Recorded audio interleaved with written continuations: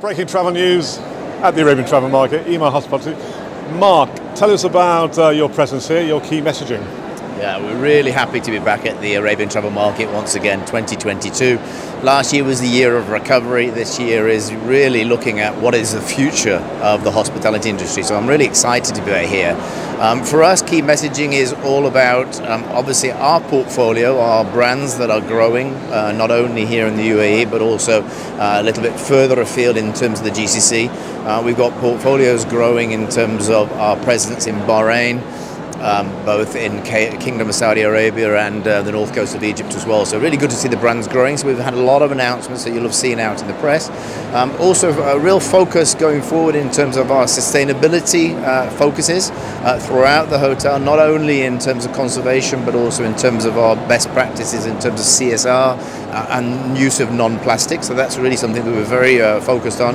And then also wellness is a big topic, not only in Emaar Hospitality, but also at the show this year. People are talking about, post-COVID, people are wanting to find those retreats. We've opened up a number of resorts over the last year, and we've got more to come because people are looking for those retreats to actually move to, and then looking at that whole holistic spa wellness. So what are your figures like for the first quarter of this year, if we sort of compare now with pre-COVID? Well, it's really interesting because that question's been asked a number of times.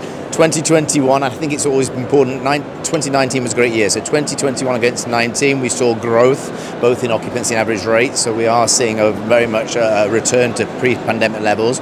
Quarter one, 2022, we're seeing occupancies of 75% plus, and in March alone we closed the month on 92%. So you can safely say we've had a very, very good first quarter. April and May looking great in terms of business on the books and achieving our targets. And then who knows for the summer, and then into obviously quarter four is with FIFA and having that collaboration closely across the waters to Qatar. I think there's going to be a really good end to this year. There's some interesting talk regarding the FIFA World Cup with shuttle flights, executive flights between Dubai and Doha, which is interesting developments. People coming to your stand, I mean, it's day 3 today, a bit quiet, but day 1 and day 2, it was chock-a-block, wasn't it? I think, I don't know about quiet because the Emaar Hospitality stand has got a lot of people on it. So I'm really happy to just have people come to see us, come to say we love your brand, we know about your brands, or we want to know about your brand. So there's a lot of people around. There's so much networking going on. There is everybody from the travel and trade and tourism industry and hospitality industry here at the show this year. So it's a really great return to the show. What about the trade professionals? What sort of things have they been asking you about? I think we've been asking about what are our expansion plans, what are the products that we're offering in our hotels, and it's giving us an opportunity to really be able to showcase the very best of Emaar Hospitality.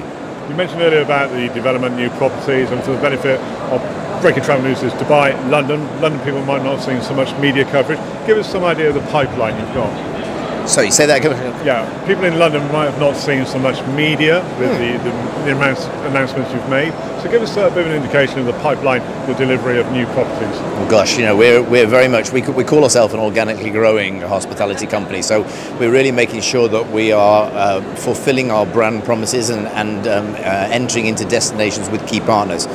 We've got about 4 or 5 hotels opening this year, both in the UAE and in the GCC, and then into 2023 about the same again as well. So we've got a really good showcase out of all our brands as well, which is great to see. Mark, thanks very much for joining us. Arabian Travel Market. Great to have you, and thank you for having me.